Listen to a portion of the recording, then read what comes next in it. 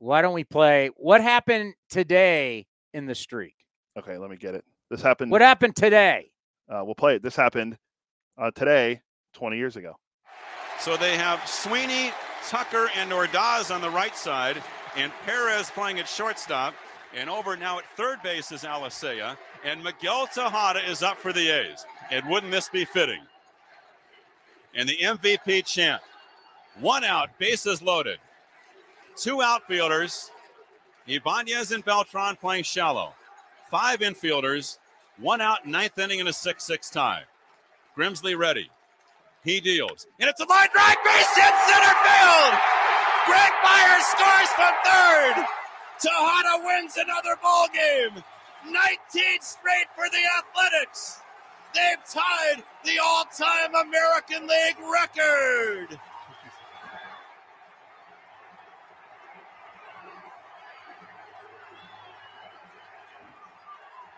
There's a lot of cheering. I left it in here for Theater of the mind, setting the stage. The 1906 White Sox, the 1947 New York Yankees have company. And if that isn't another MVP statement by Miguel Tejada, I don't know what is. He is amazing. The A's are amazing. 19 in a row. 19 in a row. I mean, you think about that. Like at that point, you're like, wow. And then the next game, you're cruising. You're absolutely cruising. You got Tim Hudson. Recently, we had all the guys with the season ticket holders. It was a great event. And Art Howe admitted, yeah, my fault. I thought this game was in the bag. And, of course, it would lead to one of the greatest home runs of all time. Scott Hatteberg is with us here on A's Cast Live once again. We're just playing that cut. And, you know, I'm glad Miguel Tejada came back. It's his first time coming back as an Oakland A, not as someone of like the Baltimore Orioles or the Royals. He came back finally just to be Miguel Tejada, the Oakland A, and what he really means to the fan base and the franchise. And I got a sense, and I know you got to talk with your teammate, what it meant for him to come back. And we could celebrate him as truly one of the great A's. I don't know if you got to hear the entire cut, but that was him with the game winner, 19. He was huge for you guys down that stretch of the win streak. He carried us there for, I mean, it seemed like the whole last week. It was the Miggy and then the rest of us. So, yeah, he put us on his shoulders. It was great to see him back. The guy's such a humble guy. You know, he doesn't come across as that, you know, all-star MVP guy. He's just a great teammate. He was thrilled to be back. We were thrilled to see him. Yeah. And he looked freaking physically cut. I mean, he still looked like he could play. He was going to throw out the first pitch, and they say, hey, you're going to catch it. And I went, catch it? This guy might throw a bullet at me. Anyway, he looked great. It was great catching up with. It was a great weekend. Yeah, it was kind of like, hey, Miggy, you think? I mean, shortstop, maybe no. Can you play second base? Could we DH you? I mean, can you still? I mean, he looked phenomenal. He really did. He really did. And I guarantee if you put him in the box, he'd put together pretty good AB. You know, I think about that weekend and just seeing you guys, because it's so different. We've done so much with the 70s teams that won 72, 73, 74, and we've lost so many of them. And these guys, you know, it was such a long time ago. For you guys, 20 years isn't that long, but it is time that you've been away and a chance to truly appreciate what you guys accomplished. Of course, it was an unbelievable year, winning the American League West. But now that you've experienced that, what was it like hanging out with these guys? Because you mean so much to each other. Well, you get back together, and, you know, you haven't seen guys in a long time, but really good teams and really good, you know, locker rooms, you seem to kind of just fall right back into the same jokes, the same rhythms. And it's exactly what happens. We've gotten together a couple times, I think at the 10-year and whatnot, but man, you just go straight back in. You're just transported right back into the locker room. It's a really tight knit group. I think you guys had mentioned earlier talking about we were talking to the season ticket holders. Yeah. It just felt seamless. I knew everybody. I knew when DJ got the mic, he wasn't going to let go for a while. And I knew the stories, and there's great rhythm, people jumping on. There was just great chemistry, and I know it's so cliche to say that's what it takes. But honestly, I was in a lot of locker rooms. I played 14 years, and there was none that came close to the ones that I had in Oakland, and especially that team. So there's something to it. I know it was a big part of, how we were able to accomplish what we were able to accomplish. I think this weekend was really big for Art Howe. There was a lot of emotion, and obviously the movie that everybody loves, and of course you're so prominent in the movie. But Art, the way he was portrayed, it definitely hurts him. And I did an interview with him after we did the event. I did an interview with him where he broke down and had tears when I was asking him about what does this mean to come back and get the love from the A's fans, because A's fans truly love him. He got tears and choked up. Just talk about what this weekend meant for Art Howe and truly getting his due that he deserves. No, I love that question. It's the one thing. Listen, Hollywood's going to make a movie. You got to have a Darth Vader in the movie, right? I mean, so this is the hot sauce they put on it. And he was the guy, and he was just not that guy. And he is, if you know Art at all, he was really, for us, the ballast to that team. I mean, he was so calm. I know him and Billy had a little bit of a turbulent thing, but I didn't know it until really the stories came out. He hit it. He protected us. The guy is just as even keel, as classy, as pro as they get. And, he's a big reason we were able to, maintain a streak like that. I mean, I can't say enough good things about the guy. And that's just the baseball side. Outside of the uniform, the guy is just the most pure, great guy.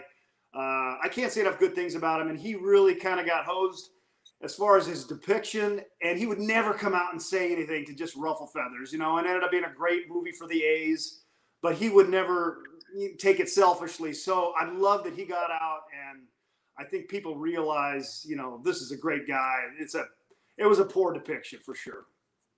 Yeah, great story. Clay Wood told me that after 2001, that, everybody votes, that everybody gets whatever for the playoff money in their shares, and that they left out the grounds crew.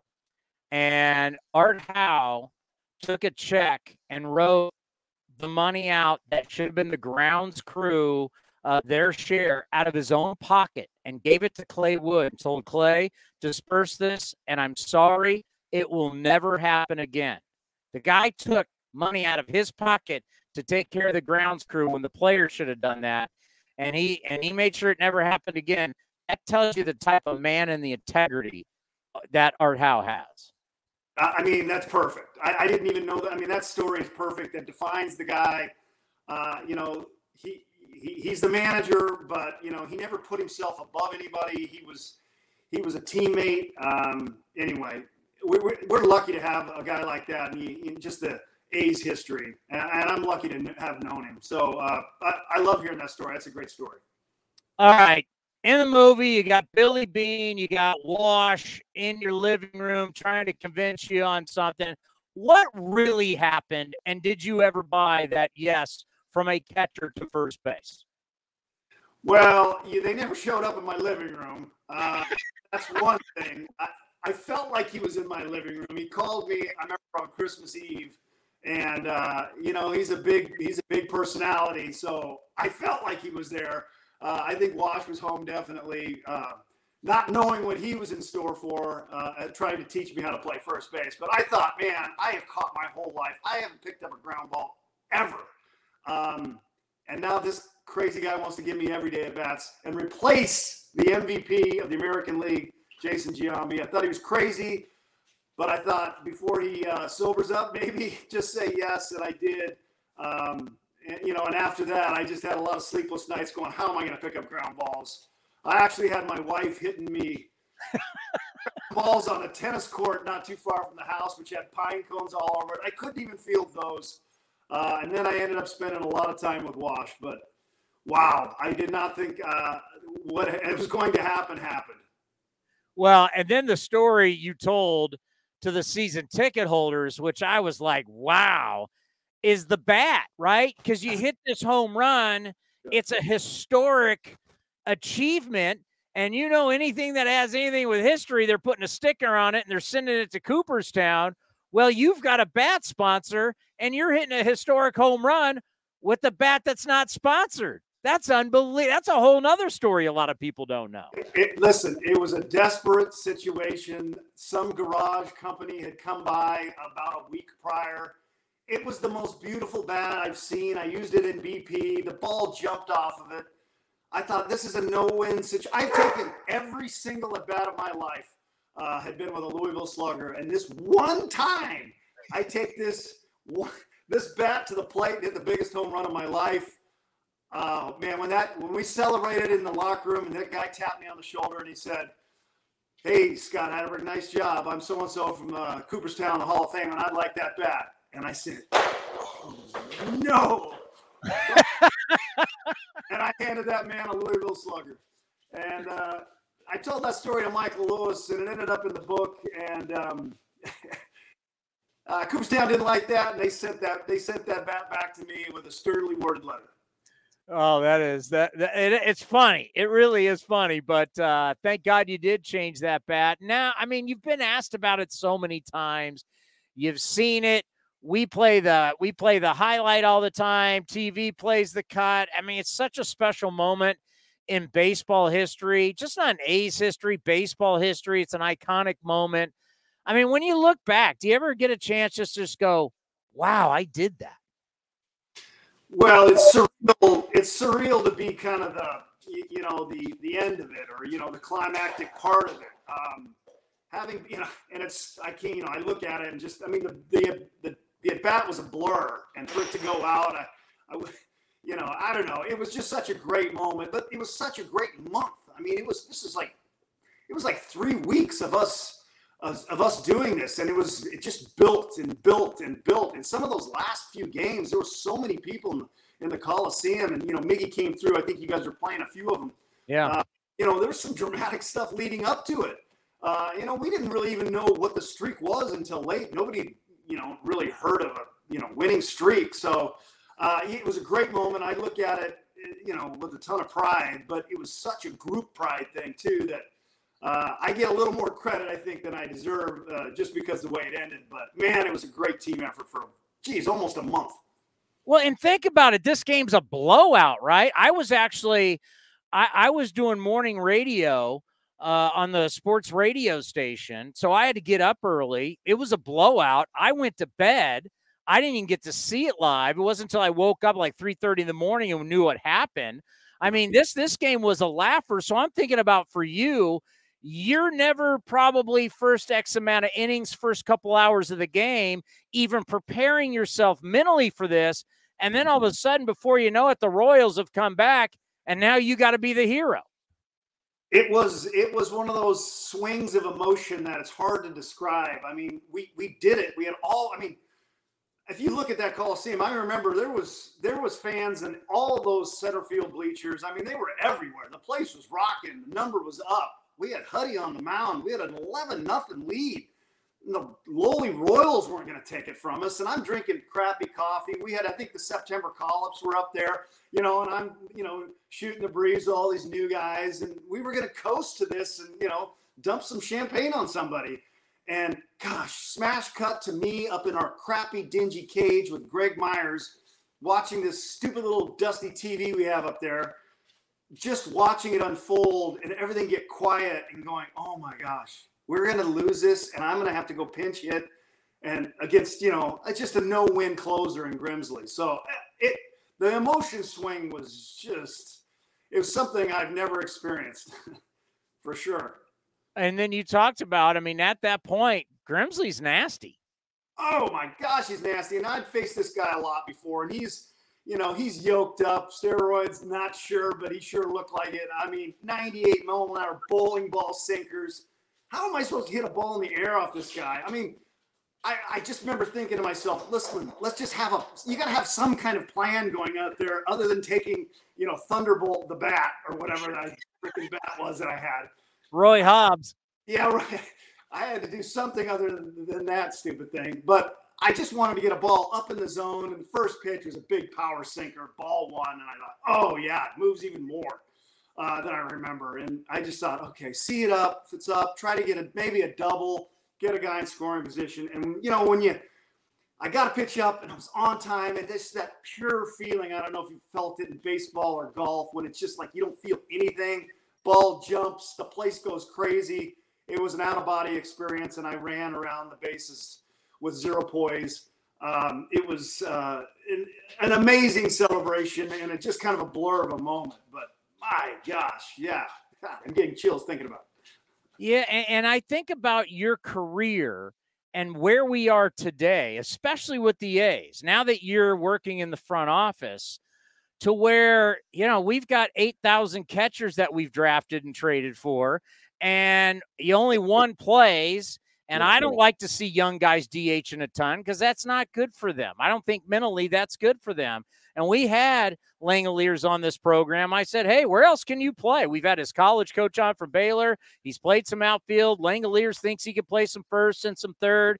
If Susak's going to hit, the first-round pick and he's coming up quick, got to find a spot for him. If Murph's going to be behind the dish. I mean, you kind of showed, as you said, I played catcher my whole life. Well, guess what? We need your bat.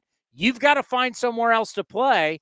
And wouldn't you say versatility is so huge for these young guys, whether you've played catcher your whole life or you've played short or right field, it's important for these guys to learn to play other positions. I think it's a great point. And I think more than doing it is being open-minded to doing it. I mean, this is the situation. You get in the draft room and you don't really draft for need so much as you draft for the best talent that is at your pick. And it just so happens. I mean, we haven't had a good catcher for a long time. And then we get Murph, who may be the best in the game. And now we got Langoliers, like you said, Soderstrom and Susak. I mean, it is a logjam, but it's a great logjam. The versatility part's huge. I think that, if you can catch, there's certain positions you can go figure out. Shea is such a blue-collar, awesome kid. I loved him at Baylor. So thrilled to have him. The one thing about the A's is, certain guys like Murph, they get real expensive, and we have a hard time keeping some of those guys. So there's some poker chip kind of sensibilities with all of this. So that's part of it. But, man, I'm lucky, but I'm with you. I don't like seeing a really good player like that just DHing. I'd love to see him wearing the leather somewhere.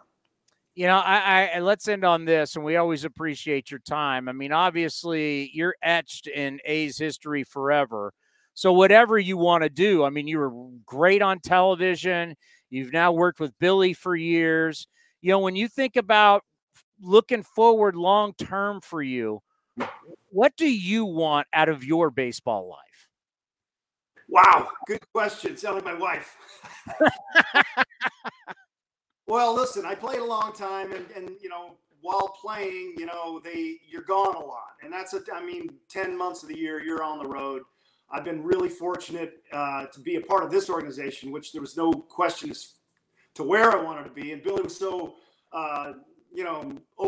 open about me doing a lot of things, and I have done a lot of things. I've done the player development, the coaching side, and the scouting side has been really interesting, and I love it. I have one more kid who's actually playing soccer at University of Arizona. She's a freshman. So I kind of got to push off a little bit of the really dipping, jumping in the water completely as far as immersing myself in the whole front office thing. I want to be away a little bit and support see some of those soccer games. But I don't know. I like a lot of things. I don't know exactly what direction I would love to go, but I just know one thing. I want to be in the green and gold. Anything doing that with them is great. Perfect for me.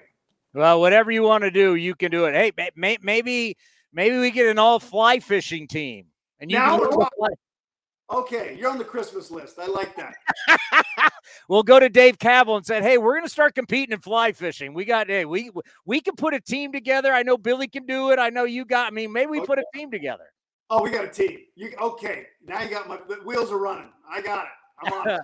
Hey, thank you so much for your time. We always do appreciate when you come on A's Cast Live and to celebrate this moment. It meant so much. It meant so much to you guys. It meant so much to the fans. That team is just such a special team for Oakland A's fans. It's just we all felt it, and I'm glad that you guys all got together. It was really cool stuff. Huge proud moment for us. We love Oakland. You could tell by the turnout. I mean, gosh, how many guys showed up for that thing? Yeah. I know it meant a lot to them, but it meant double to us. So we're proud to be part of the Oakland Nation, and I appreciate you guys having me on.